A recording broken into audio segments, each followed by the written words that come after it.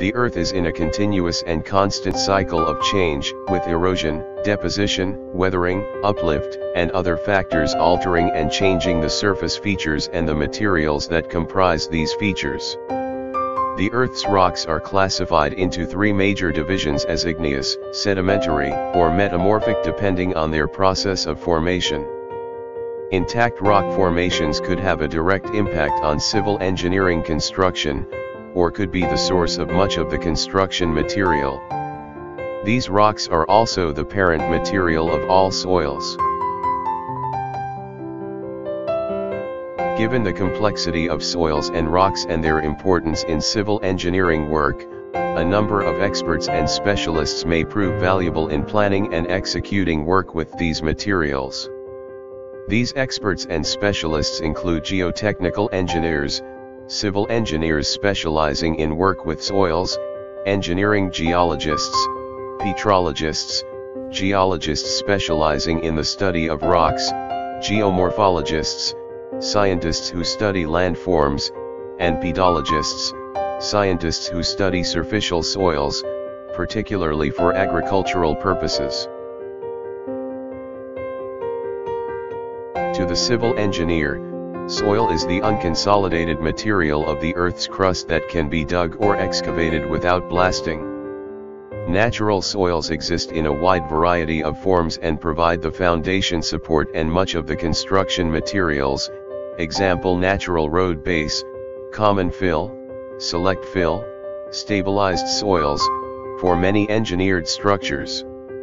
Natural aggregate deposits and quarried rock also provide large volume of construction materials such as broken rock and cut stone, crushed rock, and sand and gravels.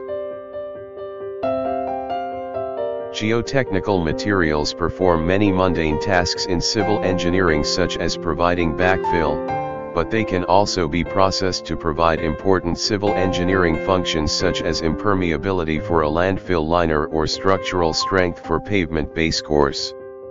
As the primary component of Portland cement concrete, asphaltic concrete and bituminous surfacing, estimated to constitute around 95% by weight of asphalt concrete and almost 75% of Portland cement concrete, they provide some of the most economical and high-quality construction materials. Geotechnical materials in construction may be categorized in terms of product size, method of processing and end use. These are, cut and broken rock, like breakwater armor stone and rock core, embankment slope protection blocks. Crushed rock, like coarse aggregate for concrete and asphaltic concrete, railway ballast, gabion stone, road base and sub-base, bedding material. Sand and gravel, like screened river gravel, washed fine aggregate and sand filters, mortar and plastering sand, sand fill. Soil materials, like brick clay, natural road base, common and select fill.